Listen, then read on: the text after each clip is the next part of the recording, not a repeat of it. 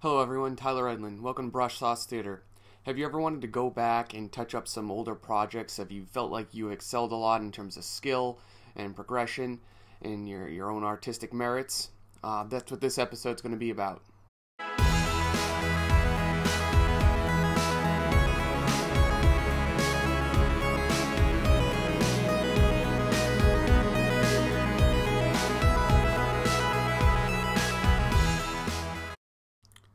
Hello everyone. So last year in early 2015 I had the opportunity to work on several kind of key character illustrations and background splashes for the game Sorcerer King. It's really cool. It's a turn-based resource management strategy type of game on the PC. And I was under a strict time restraint, as many art projects kind of go, and I did the best I could to get every illustration done as soon as I could and make the deadline, which I think back, if I correct, it was around 2.5 days per illustration I had. So it was, and they were character focused, which is not my biggest strength. So yeah, I struggled with it, and I got the job done, and I was happy with it at the time. Flash forward 10 months, I went back, the game released, and I could start sharing some of the art. And I wanted to kind of touch it up a bit though after the fact. I wanted something new to put on my portfolio because I wanted to get more into fantasy illustration. So I went back and revisited a few of my favorite pieces from the project. And so that's what we have before me here, just some of the originals and some of the newer versions, some more successful than others. Have you guys ever kind of went through the same thing where you worked on a project and you by the time you were able to, the NDA lifted and you could post something and you just thought it was crap? Or not crap, but you're like, I know I could have done a lot better, or something like that. Well, that's exactly how I felt. So I did want to go back and touch things up, get them looking good for the new website. So yeah, I could just talk about that and a little bit of the process. So these were meant to be designed as splash pages. They would have the UI and a menu covering the entire right side of the screen. That's why the characters are all off to the left on them. And they just had to kind of be standing there, which is fine enough. Every design has a different spec that you have to kind of gear it towards and have a different intention. And so they look good enough, and I could see them being as kind of promotional or marketing art with my own website and such like that. So I did want to go back. Here's the original one, and it's okay. It's not bad. But at the same time, I know I could have done did this a lot better. The background is just a little too generic, and yeah, just generic. I don't know. What do you think? It definitely could have been a lot better. The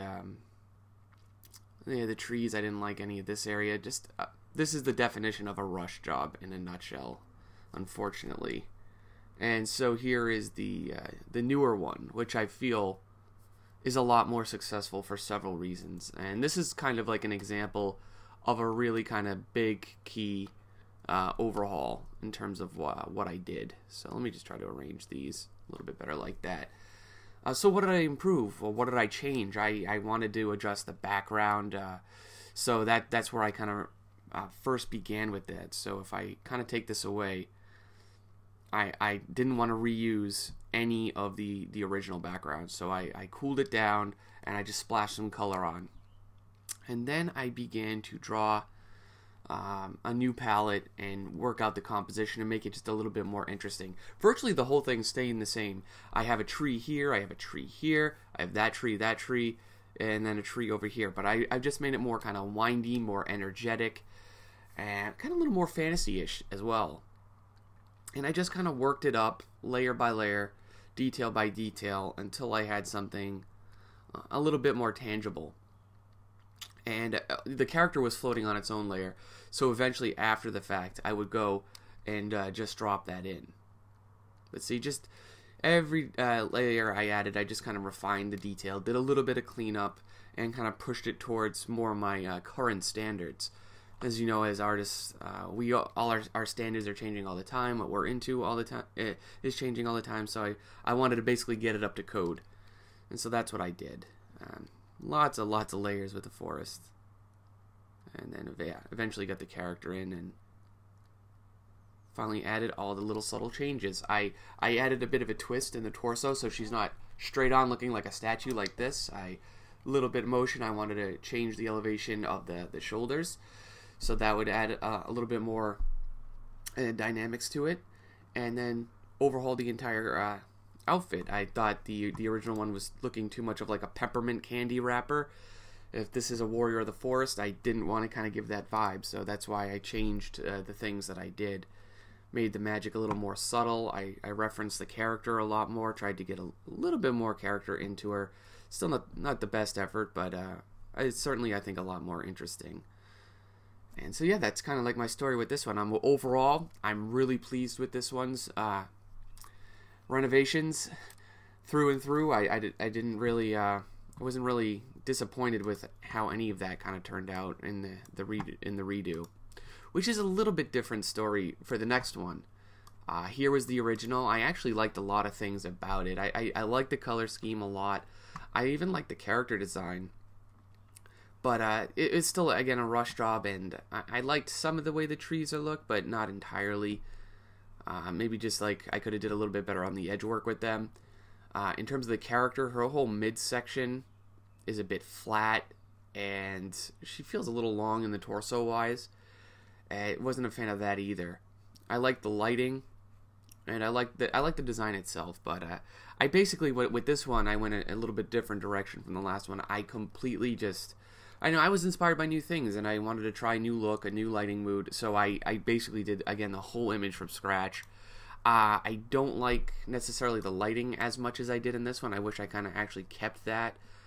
Maybe I could go back and do that with a, again, extensive photo, but I don't think I'm going to rework it a third time. I don't know, I'd have to be in the mood. I like the design of the character a lot better. It's quite a different character. I was thinking this is kind of like a good priestess. This is more along the lines of a kind of dark sorceress. And so that's the character changed, so the outfit changed, the motivations changed, all that sort of thing. I like the detail that I did get into her and how I rendered the materials. That's what it really was a lesson in. I'll bring this up a little bit. Yeah, it was really challenging, and I wanted to get her to have like little mind-controlled minions back there, so I put them in. Though they mix a little bit too much because it's like white on white with the old kind of ruins. And then I added the spell effects for all this kind of for narrative. But I don't think the soldiers were as successful as I wanted them to be. And then the lighting itself, I'm not entirely happy with. But yeah, I learned a lot going through it, and I think that's what matters. Definitely the material wise and how I kind of portrayed her, this slight tilt angle on the head was a lot of a challenge for me. I'm not that great at that sort of thing. Getting a nice kind of motion into the cape and the outfit, as well as designing it. Doing like a leotard type of pantyhose on the stomach with different etchings in it. That was a really difficult texture to try to do. So it was really an exercise in just challenging myself and in an attempt to progress things. Not the most successful endeavor, but I did enjoy it, and I'm happy that I did it. This one was cool. I like this. I finally got to do like a cool kind of commander type of image in front of his castle. And again, I wanted to push the narrative and the mood and everything with this, so that's basically what I did with the new one. I added arrows coming through, smoke, fires. Like, this place is actually under siege. I added some atmosphere in the background, added some guys among the debris, and then totally pimped him out when I changed the lighting. I kept the lighting direction the same, but I added a lot of the effects to him to help make him kind of visually pop off the page. And I'm happy with that, how it turned out. The armor itself has a lot more detail in it this time around, which is awesome, and usually a good thing. Let's see, here's like one layer pass. I have a few different older versions on this. Yeah, I moved the character over to make a little more room. Added all this in here, the texturing and detail on the belts, some better highlights on the lion. Overall, lots of just subtle little things, particularly with this outfit and the texturing. And then, of course, the banners and the the environment itself, I think, is just a lot more dynamic. So overall, I am again very pleased with how that turned out. Working, just kind of coming from and working from this. So have you guys ever really kind of run into that thing where you did a piece, you were really kind of proud, or you made it work, and you looked at it 6 months, a year down the road, and you're like, ugh, this is not how I remember it. I want to know if I'm the only one that kind of goes back and tries to completely overhaul images. I'd love to know. It's certainly a cool experience to at least try a few times. And yeah, basically that kind of concludes this. I just wanted to share this process and this experience a little bit with it. I know I haven't posted a video in a while, so I definitely wanted to get something out there. And let me know what you guys want to. I want to kind of keep these videos and the episodes going as like an ongoing discussion thing, and certainly we can integrate it into the Brush Sauce community group. We have a contest or a challenge due next week where Adam and I will be critiquing your work. So feel free to stop on by. There's a link below. And yeah, what do you guys want to? What should I talk about next? I just built a new portfolio page. We could talk about portfolios next. What do you guys want to know regarding portfolios, or what do you want me to mention, or in my opinion, of humble opinion, of course, regarding them? But I think that'll be next. Maybe in 2 weeks or so, I'll try to get something out on that. So take care. Hey everyone, if you enjoyed what you saw, feel free to click the like or the subscribe button on the video. It helps out a lot. I also have a Facebook page. Feel free to join me there. I update it all the time. And of course I have Instagram, which notifies you on all my updates. I also have premium downloads for tutorials, and I do offer a private one-on-one mentorship, which I'm constantly enrolling as there's availability. There's more information on this on my main website, and they're very it's a personalized program where we cater to your interests and needs. Feel free to check out some of my testimonial videos or paintovers to get a general feel to see if it's a good fit for you. Thanks for viewing, and take care.